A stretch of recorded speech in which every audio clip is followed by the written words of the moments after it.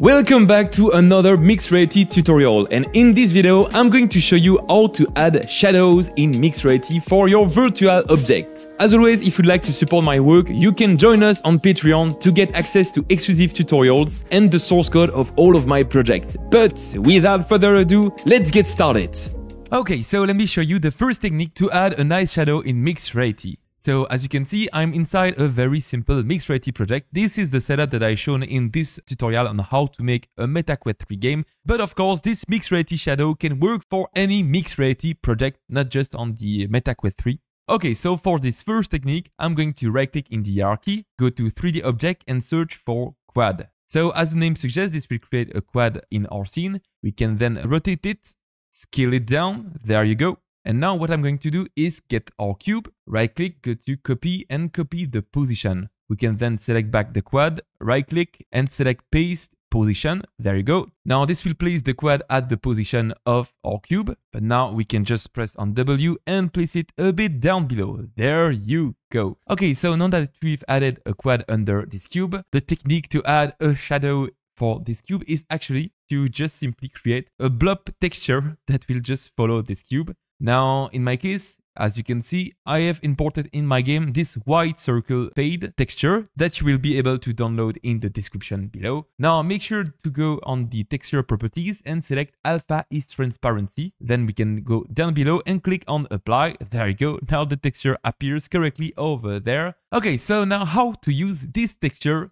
to create a shadow effect under this cube. We can right click, go to create, material. This will of course create a new material that we can call blob shadow.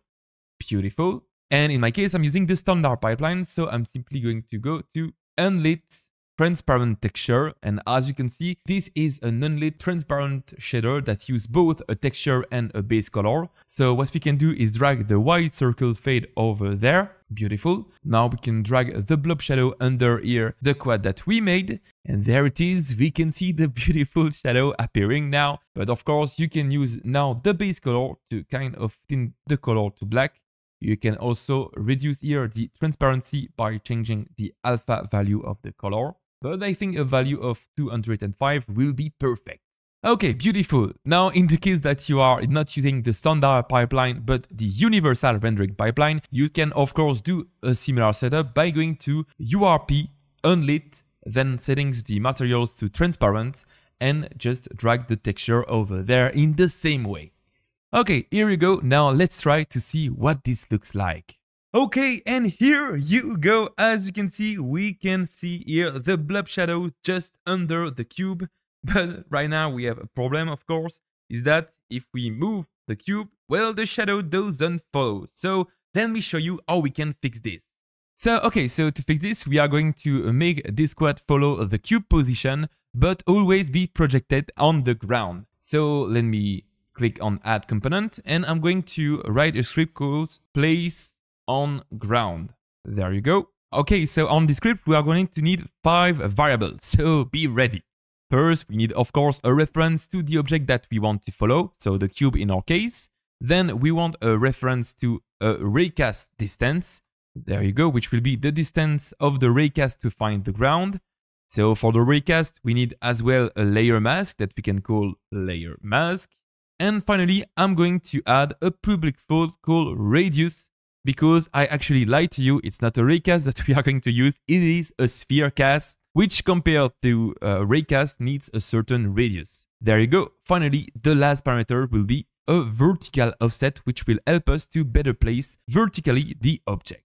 So let's maybe set it at first to 0.02 centimeters. Beautiful. And now I'm going to remove the start function, but in the update, let's do raycast hit, and then create a sphere cast that will be projected just down below the target object that we are trying to follow. So let's do bool has it equals physics.spherecast transform.position radius vector3.down out raycast it, and the last parameters will be the layer mask. Beautiful. Now if we have hit something, then we can use what we hit to place here this quad by doing transform.position equals new vector3 we can give on the X value the target.position.x. On the Z value, we can do the same, but with the Z position of the target. And here we are just missing the Y component of the transform.position vector 3, and which will be our raycast hit.point.y value, and which we can increment with our vertical offset. This way we'll be able to better place, using the vertical offset, the quad above or below something. Oh, and just before going back to Unity, I think I just made a mistake here. We want to start casting the sphere cast from the target position, not the transform position. So let's simply write target.position here instead. Oh, and of course, I did another mistake in this sphere cast. Now, don't blame me, this function takes a lot of parameters. But anyway, I forgot to add here the raycast distance, of course. And we can add it just before here the layer mask. So let's simply write raycast distance, and now everything should work fine. We can now save our script and go back to Unity. There you go. After waiting for the script to compile, as you can see, we can now set this component by dragging first the cube for the target, because this is the thing that we want to follow. For the raycast distance, we can leave it to 2. And for the layer mask, this means the thing that we want to collide with. Now, in my case, I'm going to go at the top, click on layer, add layer, and add a layer which I will call ground, because I of course want to place the object on the ground. So let's say layer mask now to be only ground. Beautiful. Now for the radius, basically what we want is to give for the radius half of the real size of this cube. Now the size of this cube is 0.08, so maybe we can do for the radius 0.04. There you go. And now everything is set up to use these beautiful blob shadows and to make it follow our cube.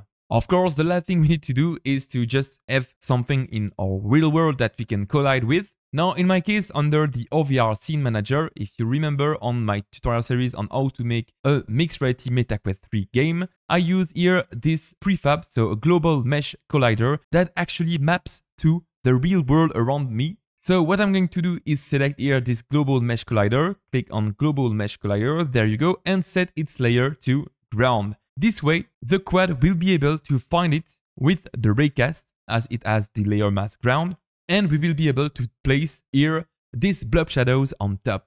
So only one way to find out, and it is to build our game to test it. And there you go. As you can see, we can see our beautiful quad now under here our cube. But most of all, if I move the cube, well, as you can see vertically, the shadow stays in place, but I can move it around and it is correctly placed under at all time. This is awesome. And there you have it. So this was one of the two techniques to create nice shadows in mixed reality.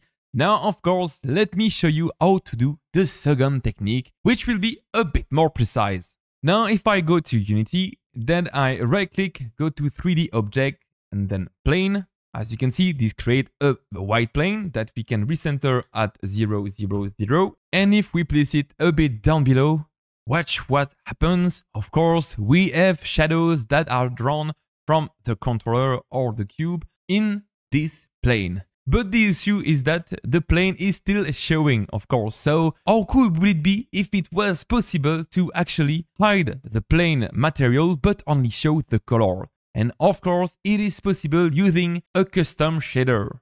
So the shader that we are going to use is this one, so the shadow receiver that you will be able to find in the description below. Now, I believe that this shadow receiver shader works for both a standard pipeline and URP, but if you want a more advanced shadow receiver for universal rendering pipeline, I highly recommend this asset. There is also a paid version that works with more than one directional light that you will be able also to find with an affiliate link in the description down below. Now anyway, let me show you how to use it to only show the shadow over there. But first, a little side note, some of you might have some blurred shadow over there. You can actually increase the quality of the shadow by going for standard pipeline to edit, project settings, and then here click on quality. You can then remove all of the different settings but keep ultra. And then if you go down below, you can set the shadow projection to close fit and reduce the shadow distance, and this should improve here the quality of your light. And by the way, if you are not using the standard pipeline but the universal rendering pipeline, I highly recommend this tutorial, which will also show you how to improve the look of your shadow. Now, anyway, if we go back to our shadow receiver, I'm going to right click on the shadow receiver, go to create and then select material. This will create a material with the custom shadow receiver shader. And now if we drag this material onto the plane, as you can see, it is already working. Only here the shadow on the plane are appearing, not the material of the plane. Now with this shader, you can change here the color of the shadows. And you can also change the opacity. Now, in my case, I will just leave it to this value, which I think are nice. But if I go to my directional light, I think I will probably just set the rotation to be 90-0 so that the shadow will appear directly under here each element. There we go. Next, to better test everything, I'm going to duplicate here the cube that we have and place it over there, right? And the first cube, I'm going to go in its mesh renderer and make the cast shadow set to off. This way we will be able to compare the two shadows, one using the blob shadow quad that we made and the other using here the shadow receiver plane. And there you go, basically that is it for the setup. But I think it should be better to actually use it not on any plane, but on the plane that is placed on our ground. So to do this, I'm going to select here this plane, press on delete to remove it. And then if I go to the OVR scene manager that I have on my project, if I click on the plus button here, I can select here the floor. There you go. This way, if now I click on the plane prefab, I can override here the plane prefab that will be used for the floor. So let's simply select the plane, press on Ctrl D, rename it plane shadow receiver. We can double click on this plane to open it because I'm going to select here the ZXY object and remove it. I don't want to show here the little gizmo. I only want to have here this plane mesh renderer. And next, we are going to go to our custom shadow receiver material and drag it over there. And there we go. We can now go back here, select the OVR scene manager, select the invisible plane, but drag now the plane shadow receiver for the floor prefab. There you go. Now this way, the floor that will be used for our scene model will have the plane shadow receiver to display the shadow of our game. That is awesome. Oh, and by the way, something that is very important, but that should be default. If we go to our plane shadow receiver by double clicking on it, then that you go on the mesh renderer, make sure here that the lighting receive shadow is enabled. This will of course make it so that, well, this plane receives the shadows of your game, which is exactly what we want. Now let's go back and build our game to find out if this is working. And there you go guys, we can have a look at the two shadow system that we've made for mixed reality game. On the right side, the blob shadow technique, which works great. And on the left side, the shadow receiver technique, which projects a shadow on the floor. Now this is looking awesome, and as you can see, we can even have the shadow of our controller showing now. So everything is looking great. And this concludes of course this tutorial, which I hope that you enjoyed. And of course, big shout out to my Patreon for supporting my work, and which are the one making it possible for me to make this video. Now anyway, if like them you want to get access to exclusive tutorials and the source code of all of my projects, join us. The link is in the description below. Thank you for watching and see you soon. Bye bye.